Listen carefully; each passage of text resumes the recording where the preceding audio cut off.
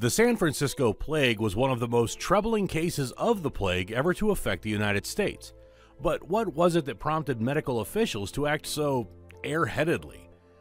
Welcome to today's video, where we'll be taking a look at the San Francisco plague and all the trouble it brought for the California population while it lasted. Don't forget to subscribe to our channel and turn notifications on for more videos like this one. Also known as the Black Death, the bubonic plague ravaged Europe and Asia for many centuries until, in the 20th century, it came to America somehow. The events that unfolded in San Francisco from 1899 to 1901, still being researched and written about more than a century later, represented one of the most infamous chapters in U.S. public health history. Similar to how the COVID-19 pandemic spread by innocent travelers who had no idea that they were infected while they were, in the summer of 1899, a ship sailing from Hong Kong to San Francisco had 2 bubonic cases on board. After a farewell dinner put on by Washington's medical elite, Joseph James Kenyon arrived in San Francisco to learn that this same plague ship was bound from Honolulu.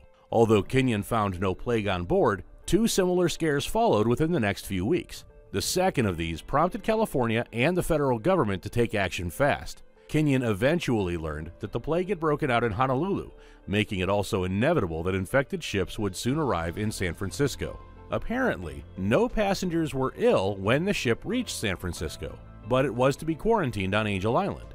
Once the boat was searched, 11 stowaways were found. Strangely enough, 2 of those were missing the next day. Some bodies were found in the bay, and an autopsy showed that they were infected by the plague bacilli. Bad news for the public, who was morbidly scared of the possible outcome, knowing how a big part of the Eurasian population had been wiped out by the merciless Black Death. However, there wasn't any immediate outbreak of the disease until 9 months had passed. In the meantime, Kenyon had to handle 2 smallpox epidemics in U.S. Army troops returned from Manila, suffer 4 recurrent episodes of appendicitis, and also inspect hundreds of the incoming Asian immigrants for their diseases and deformities, even making a difficult decision about one potential Japanese immigrant with a severe hand deformity. Kenyon overlooked the man's otherwise excludable condition and authorized his immigration. The man in question, Hideo Noguchi, not only became Kenyon's friend and an acclaimed microbiologist, but could have even won the Nobel Prize had he not died early due to his research elucidating cases of syphilis. In 1864, 2 research physicians had identified the bacillus that caused the bubonic plague, but little was known about the transmission, treatment, or prevention methods. It was even labeled a racial disease that people of European ancestry were immune to, because European expatriates in colonial India and Hong Kong rarely caught diseases that ravaged the deprived, crowded communities outside their compounds. People in different parts of the world were credited with the discovery, depending on which journals they had read. Scientists theorized that the germ infected humans through food or open wounds.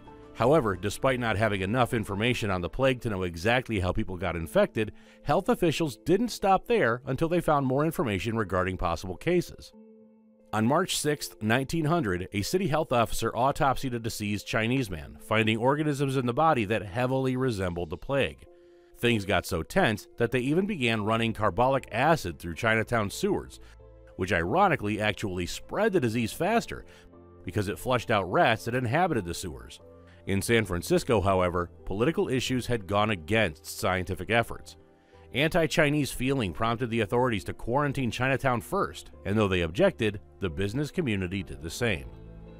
One of the few public health officials capable to provide with a diagnosis for the plague had arrived in San Francisco not long beforehand.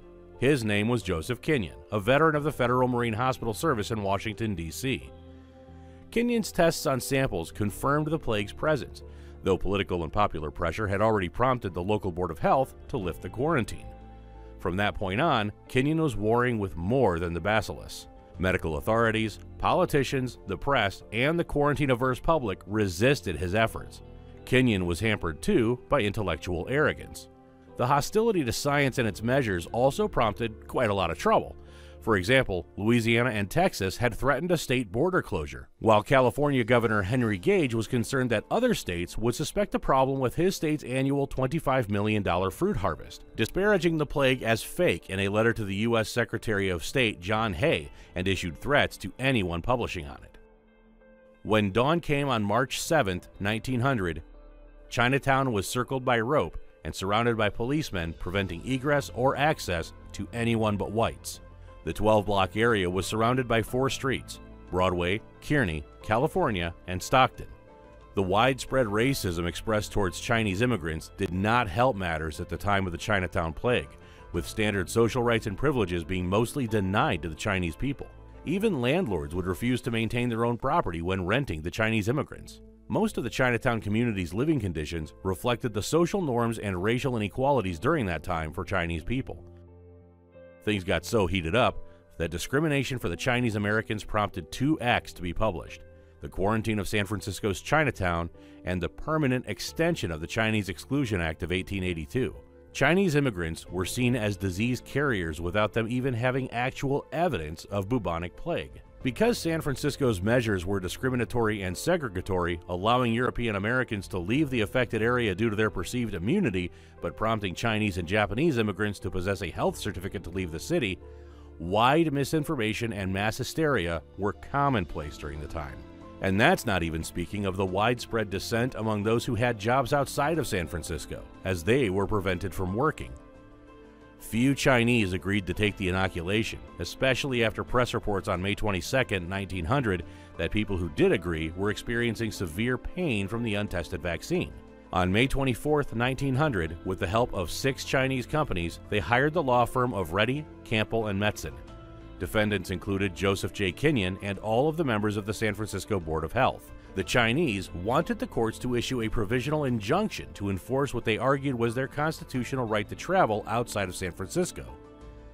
The plague outbreak continued to worsen between 1901 and 1902, with a 1901 address to both houses of the California State Legislature and Gage accusing federal authorities, particularly Kenyon, of injecting plague bacteria into cadavers, falsifying evidence of their infection.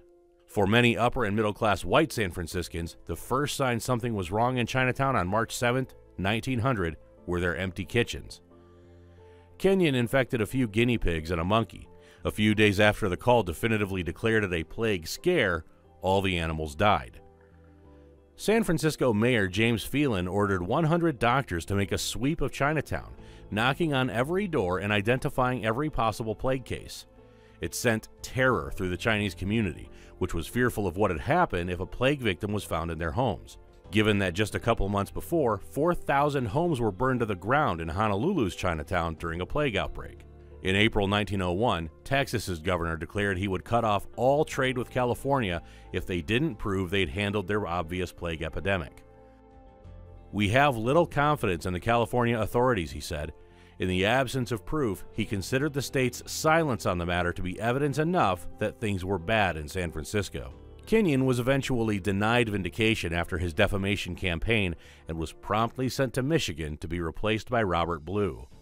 The state governments of Colorado, Texas, and Louisiana imposed quarantines of California by 1902. As the 1902 general elections approached, members of the Southern Pacific Board and the Railroad Republican faction saw Gage as an embarrassment to the state Republicans because of his haphazard and harebrained measures to deny the plague outbreak to protect the state's economy, which were quickly proven incorrect by federal agencies and newspapers. In his place, former mayor of Oakland George Pardee, a German-trained medical physician, received the nomination. Pardee's nomination was largely a compromise between the Railroad Republican factions. Even in his final speech, Gage continued to deny the outbreak. Railroad barons were very irritated at this situation, demanding state officials to do something about it. This prompted California to clean up Chinatown. Unsafe and unsanitary buildings were also demolished and rebuilt.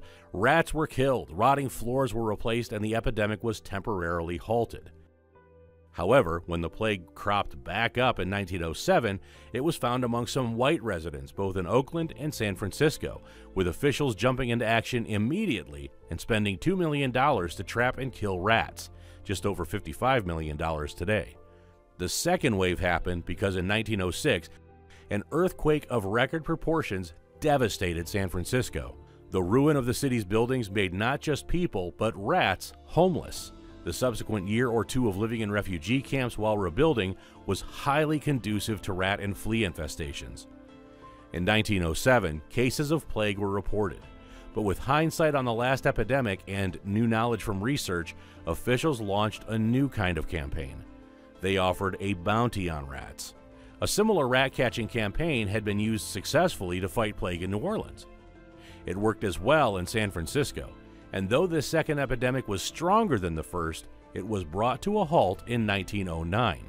It wasn't until November of 1908 when San Francisco was finally declared plague-free, prompting Blue to become the Surgeon General. However, the disease had somehow crossed into the wild squirrel population, prompting an average of 7 people a year, most of them hikers, to become infected in the United States and treated with antibiotics.